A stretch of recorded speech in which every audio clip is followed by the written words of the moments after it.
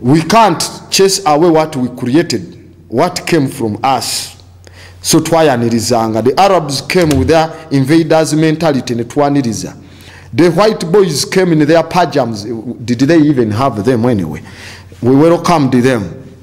So Kubana Gamba, all conquerors picture themselves as the bringers of peace and civilization. So they would then shove their man-made Christianity down the throats of indigenous.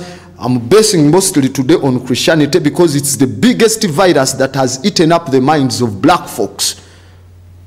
Okay? Sagala kwekwasa yatulese Uruganda lubadde lunje tugenda gena tumixinga. Debatandika otuteekako man-made Christianity ne bagiyisa mimiro gyabwe ne baginyiga mu bwongo bw'abantu abaddugavu ne bwe kyandibadde kyetaaga kuyita mu mumwa gwa mundu kyakolebwa oluvannyuma lwe bayitamu mu nsonga yaabwe eno ne ba enslaving abantu abaddugavu in the name of Yeshua Amashaka.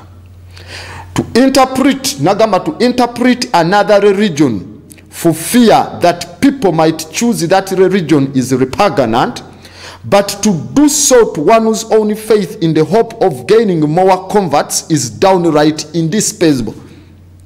Indispensable. To misinterpret or misinterpreting enzikiriza z'abantu abalala nga otya, to fear that person might choose that religion is repugnant. This is a deception. Gwe kasito misinterpreting enzikiriza z'abantu abalala ng'otya nti abantu bayinza okulonda enzikiriza ey'endala gwe obakakeko eyiyo eyaabwe nogi misinterpreting. Remember, we gave religion to the world, then they repackaged it and they wrote themselves in ne bagikomyawo as a mind control tool.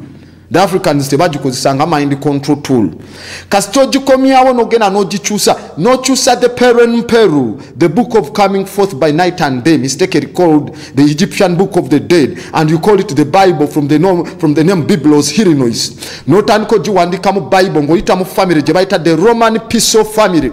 Nevayo newandika nekyusa ebiwandiko bino, and it makes the Piso papers, Bacalaudius Piso, Maxius Piso. They wrote themselves in, brought the garbage and dropped it on the heads of minds of the black folks and contaminated them with mental pollution, with eschatological doctrines that are not worthy. Chiba cha tabu nyo.